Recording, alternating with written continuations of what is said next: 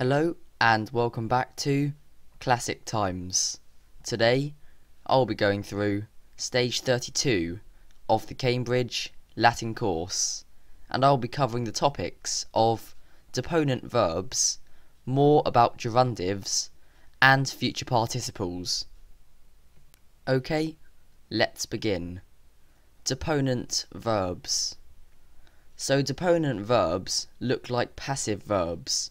For example, Quintus metellam in foro conspicatur. And secondly, tum quintus templum lovis ingressus est.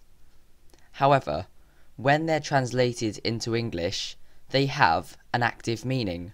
So, the sentences we just looked at would be translated as Quintus catches sight of Metella in the forum, and then Quintus entered the temple of Jupiter. And as we're about to find out, deponent verbs form their endings exactly like the passive. So how do they form their endings? Well, as I've already mentioned, deponent verbs form their endings exactly like passives, as you can see from these two examples of common deponent verbs. And if you'd like to watch a video to brush up on your present and imperfect passive verb endings, then tap the top right for my video on stage 29, which covers just that. And if you feel a bit patchy on perfect and pluperfect passive verbs, then tap the top right now for my video on stage 30. Anyway, on with the video. And finally, on the topic of deponent verbs, are perfect active participles, which we had a look at in stage 22. So perfect active participles are formed from deponent verbs, and you'll see on screen now a list of the PAPs, and you may wish to pause the video to have a quick look. And just to consolidate this topic, I'd like to just remind you that deponent verbs are passive in form, but active in meaning. Moving on, let's have a look at gerundives and gerunds. So both gerunds and gerundives have the letters ND in them, and are often translated in English by must, ought, or should. And a few examples include parandum, audiendum, docendum, and currendum, which all include the letters ND. So a gerund construction is made up of a dative noun plus the gerund plus a verb to be. And similarly, a gerundive construction is formed with a noun plus the gerundive and again plus the verb to be. And a final couple of tips. Gerundives are adjectives and must agree in number, case and gender with the noun that they go with. And secondly, gerundives of obligation. So the noun by which the action is being done is put into the dative case. And don't worry, we'll have a look at a few examples of these later in the video, so you'll find out how to translate them then. But if you'd like to revise dative nouns, then tap in the top right corner for my video on stage 9, which covers the dative case. So finally, before we move on to the vocab, let's have a look at future participles. So in Latin, future participle is formed with a PPP, perfect passive participle, that's the stem, plus the personal endings, which are eurus, but the letters change depending on the gender of the noun. And future participles are adjectives, which must agree in number, case and gender with the nouns that they go with. So as I've already mentioned, the endings change depending on the gender of the noun. So eurus for a masculine noun Eura for a feminine noun, and eurum for a neuter noun. And future participles are translated with about to or going to. And finally, look at this table comparing PPPs with future participles. And I've highlighted the endings of future participles in bold. And if you'd like to watch my video on perfect passive participles, tap in the top right for my video covering stage 21. Anyway, that's enough plugging for now. On with the vocab. Adversus, hostile. Res adversae, misfortune. Aequus, fair or calm. Componere, to arrange. Conatus, having tried.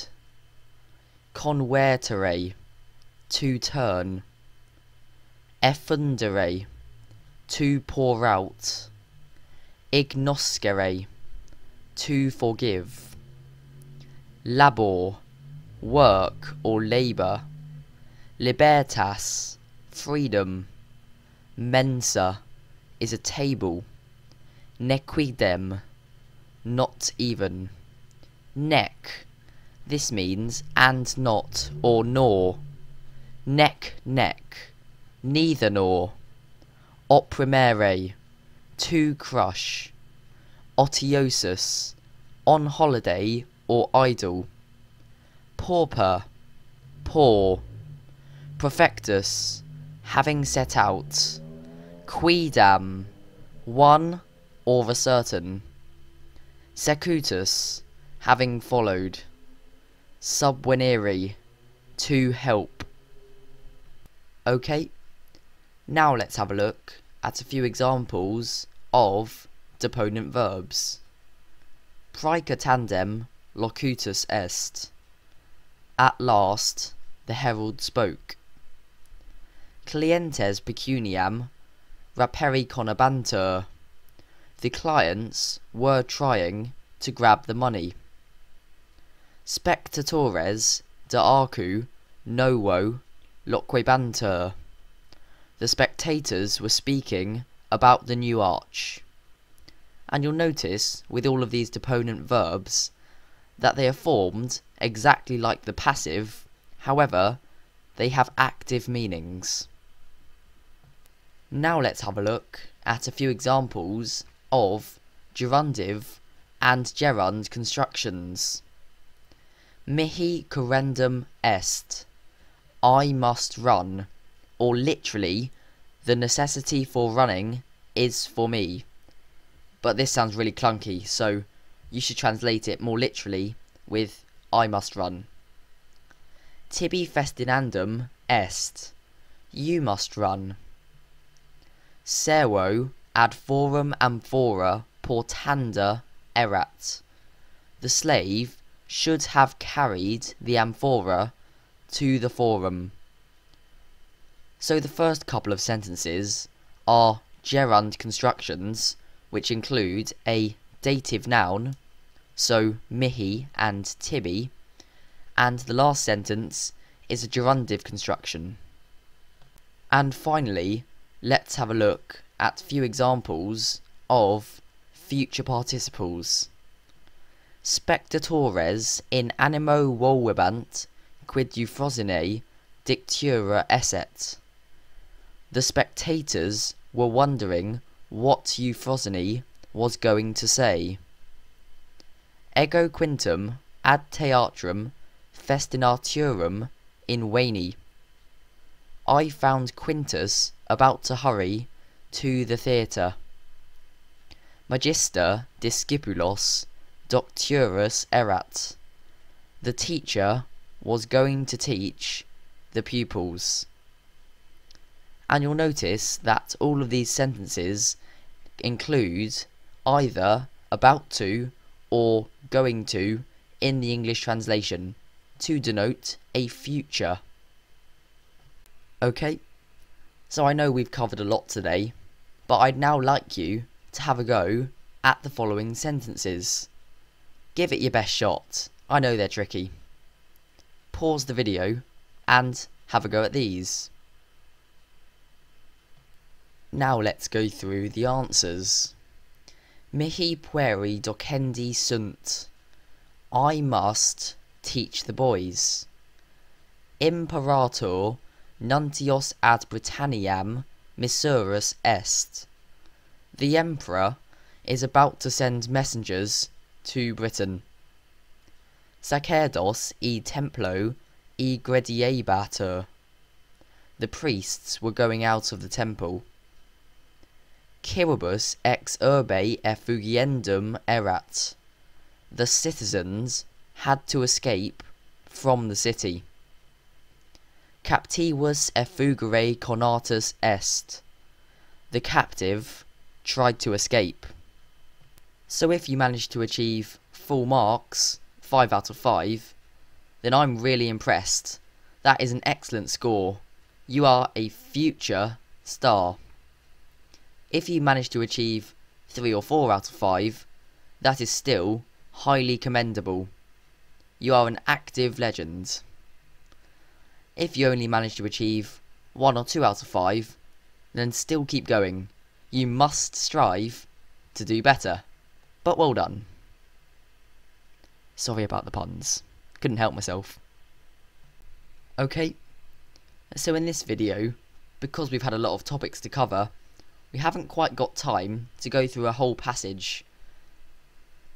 But hopefully, this video has been useful and has clarified stage 32. So anyway, let's summarise. Deponent verbs. So these are passive in form, but active in meaning. And an example is conspicator, meaning catches sight of. A gerund construction is made up of a dative noun plus a gerund plus a verb to be.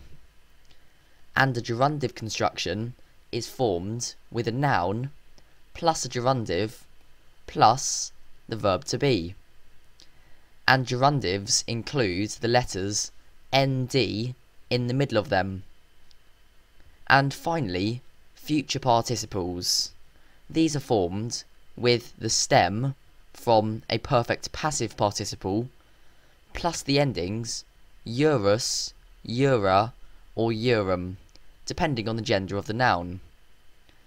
And they're translated with about to or going to. So thanks a lot for tuning in, and join me in my next video where I'll be covering stage 33 of the Cambridge Latin course.